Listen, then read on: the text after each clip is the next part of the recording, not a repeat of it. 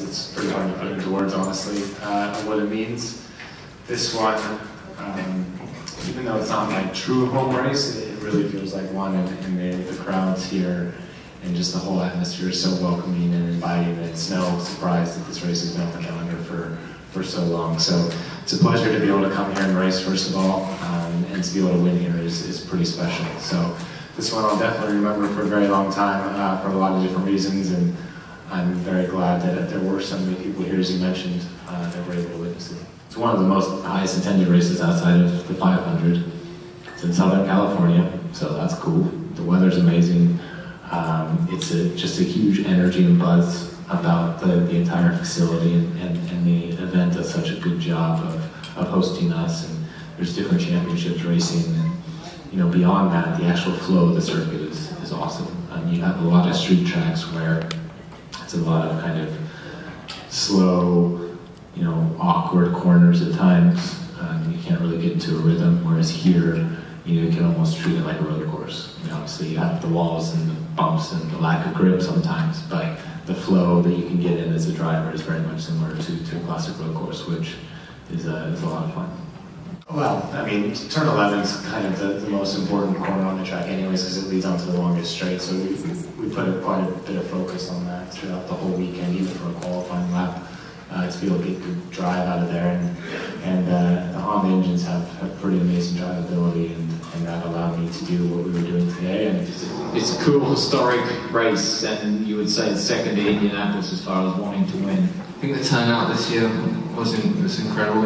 Always the atmosphere is good here, but even from obviously I only done 2 years here before, but even from the past, I think it's even better. And the amount of people and the interest in IndyCar now is growing, and it looks really good for the month of May. I would say right now is the most competitive, talented group of drivers that the series has seen. It just gets harder. It gets harder and harder, and the common body kit, I think, was a really, really good idea. Yeah, great, honestly, to win and be on pole these days, you just got to get it so right.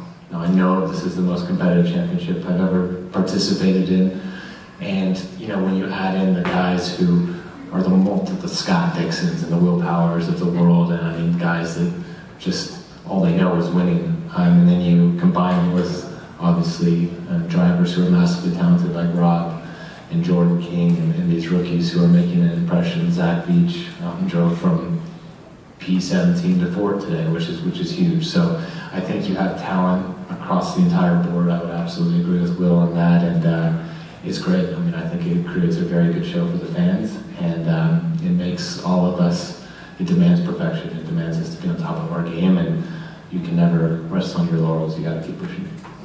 You look at what Rossi did this weekend. He's man, really strong. I think he's going to be tough to beat in the championship. He's definitely what I'd call a standout of the field right now, in every respect. I mean, even when you saw him at Phoenix on the oval as well. So yeah, you're going to beat him, I think.